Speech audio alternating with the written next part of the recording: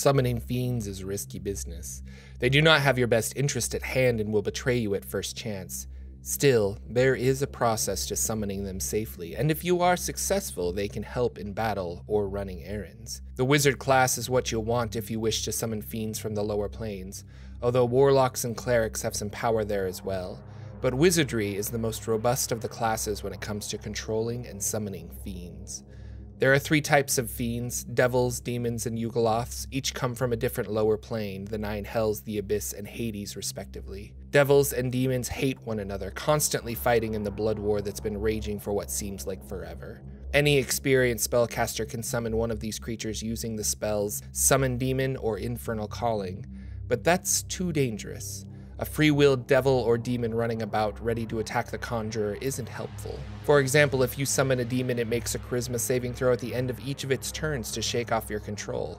Potentially useful, but we'll want to exert more control over our summoned fiends. You'll want to bind the creature to your will, ensure it follows orders. True names can help in controlling a fiend. Everything in the multiverse has a true name, except perhaps the gods themselves. Knowing a creature's true name gives you power over it. In the case of fiends, it aids in summoning the correct one and gives disadvantage on its spell check to break free from your control. Learning true names is an arduous process. You must perform research, consulting libraries and sages all across Faerun, especially if you're searching for a particular fiend.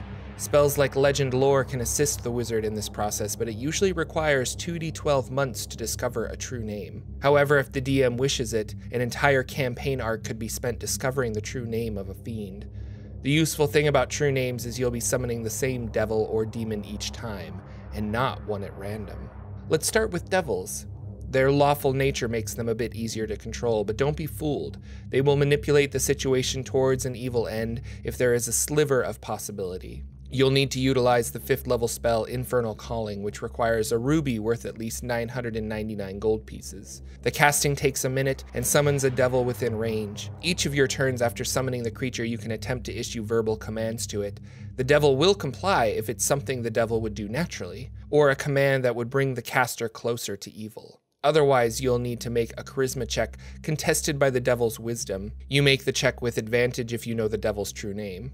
Succeed, and the devil will carry out your instructions until it completes the activity. Demons are slightly different, more chaotic, and can't necessarily be reasoned with using persuasion checks like a devil can. You must exercise your force of will over the creature.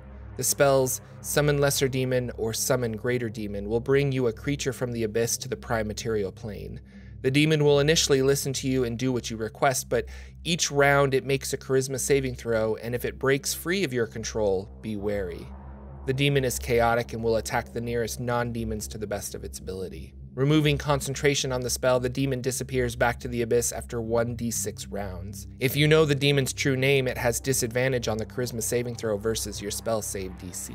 If you want a more constant companion, there is always the Warlocked Pact of the Chain route, which provides you an imp familiar to watch over you on your adventures. If you desire a stronger ally, there is a process to bind a larger fiend into your service. First, create an inverted magic circle to summon a demon into.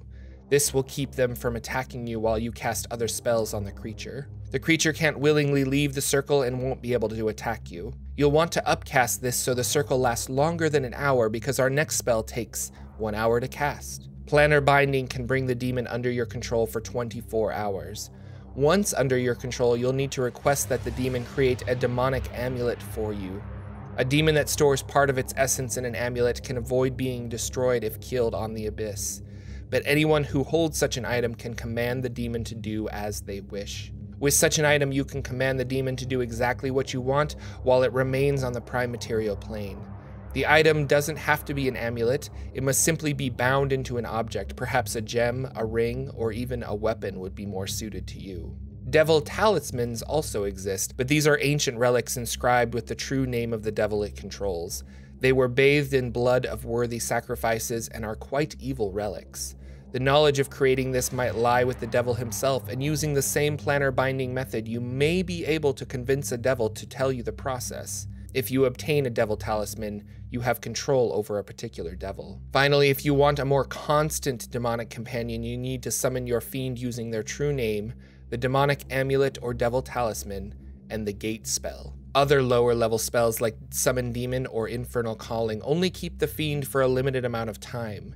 Using the Gate spell, you conjure a portal, and using the true name can pull your fiend into the prime material plane, and they'll reside with you permanently until killed, upon which they return to their home plane and await to be summoned again. Remember, these artifacts that aid you in controlling your fiend are evil. They can cause terrible nightmares and influence your behavior.